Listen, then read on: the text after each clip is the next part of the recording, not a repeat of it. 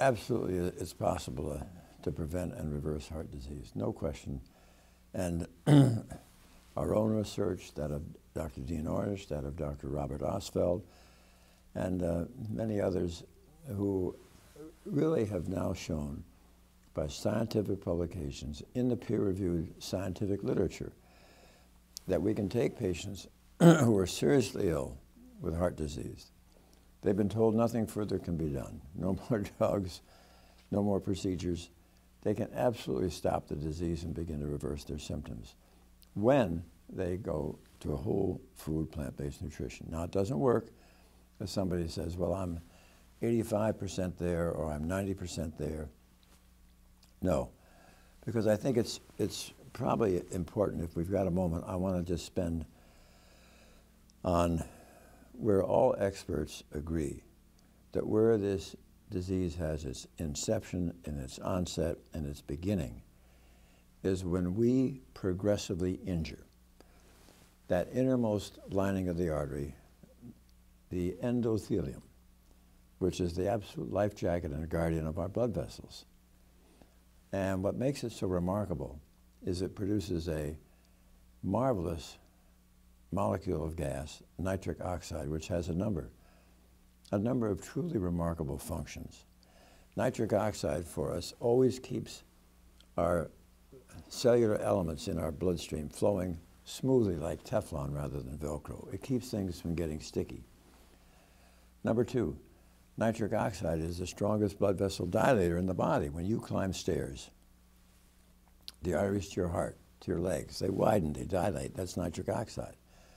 Number three, nitric oxide keeps the wall of the artery from becoming thickened, stiff, or inflamed, protects us from getting high blood pressure or hypertension.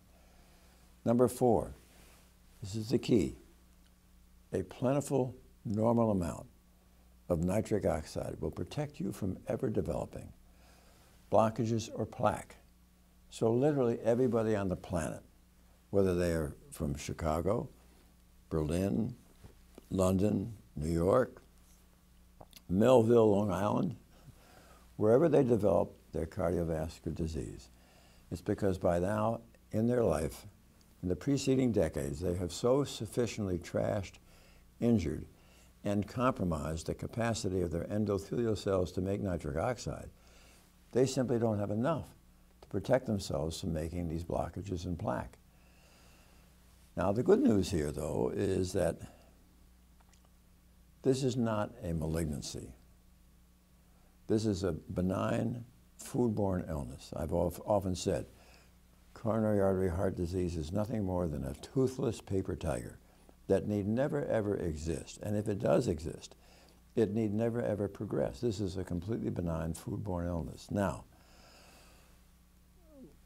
the exciting thing is that once you can get patients to stop ever eating again any of these foods that are going to injure the capacity of their endothelial cells to make nitric oxide, then the endothelial cells recover.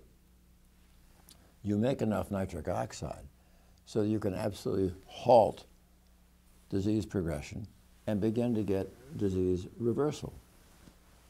Now, what are those foods that every time you eat them, you injure the endothelial cells? Any drop of oil, olive oil, corn oil, soybean oil, safflower oil, sunflower oil, coconut oil, palm oil, oil in a cracker, oil in a piece of bread, oil in a salad dressing.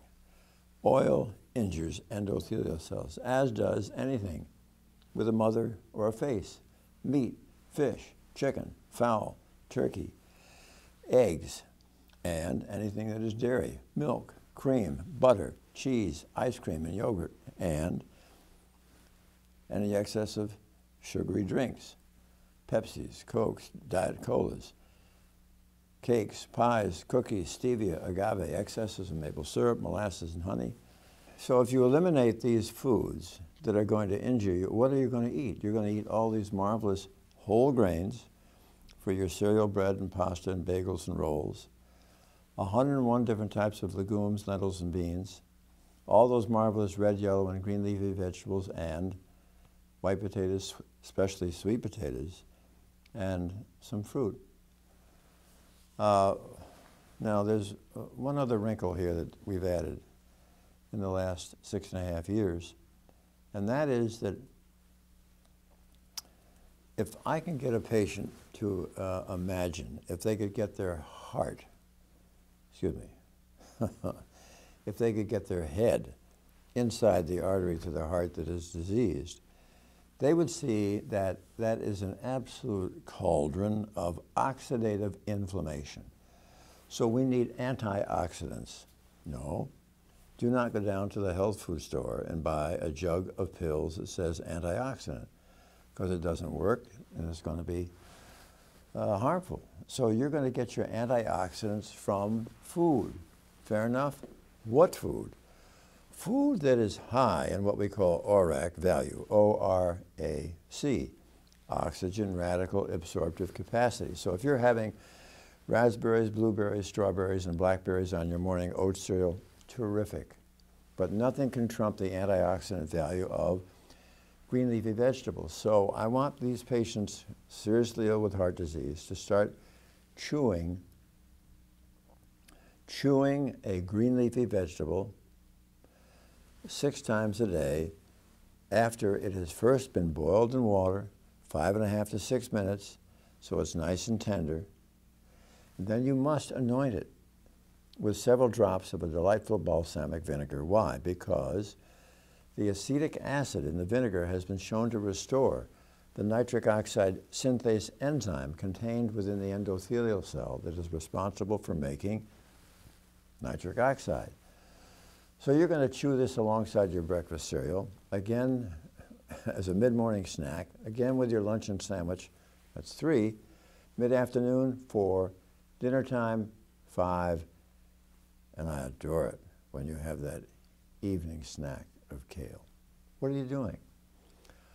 All day long you are absolutely basking and bathing that horrible oxidative cauldron of inflammation with nature's most powerful antioxidants.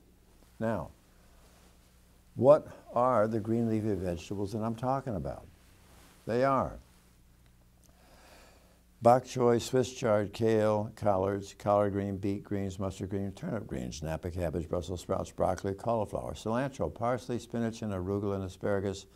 And the top 6 are kale, Swiss chard, spinach, arugula, beet greens, and beets. And that's how you halt and reverse heart disease. It's not 90%, it's not 95%. That's not my program. It's 100%. Think of it this way. If you have the disease because you have so destroyed your endothelial capacity to make nitric oxide, why would you ever, 5 or 10% of the time, continue to try to further destroy the endothelial capacity to make nitric oxide to have another second heart attack? Makes no sense. And what are you doing? You're exchanging one pile of delicious food. The Western diet is no question. It looks delicious. It smells delicious. It tastes delicious. And it is painless while it is injuring you.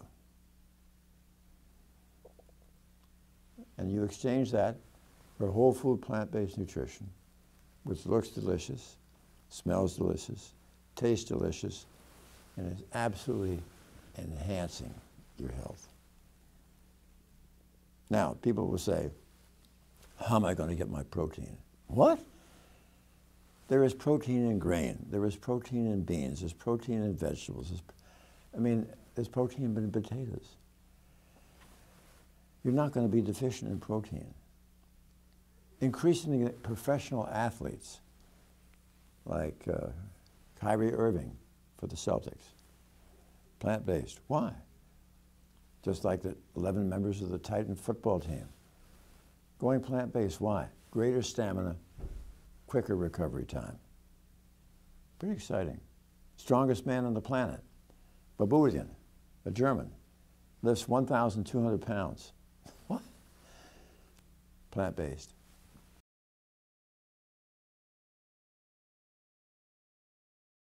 Well, I think the best data there would be the earlier studies of Dr. William Castelli, who for many years was the director of the world famous Framingham study. And in that, this is a community outside of Boston. In all those years, I think he had said that nobody who regularly appeared with a cholesterol of 150 or under had cardiovascular disease. And my own biased feeling here is that in addition, those are people who had very little in the way of inflammation. And if you get the combination of people who are happening to be eating whole food plant-based nutrition, they not only will they usually lower their cholesterol, but most important of all, whole food plant-based nutrition is one of the strongest anti-inflammatory maneuvers that you can possibly do. I mean, when you're eating whole food plant-based nutrition, your white blood cell count, which is normally in Americans is 5,000 to 10,000. If you're plant-based, it may suddenly drop to 2,500 or 3,000. Your doctors will start scratching their head, worrying if something's going wrong. No, the inflammation has left your body and it plummets. Same thing happens to your HDL cholesterol. As you start eating whole food plant-based nutrition, your HDL cholesterol falls. Why? Because your liver is somehow, the message has gotten to your liver that as the inflammation is leaving your body, you need less of this highly anti-inflammatory HDL molecule.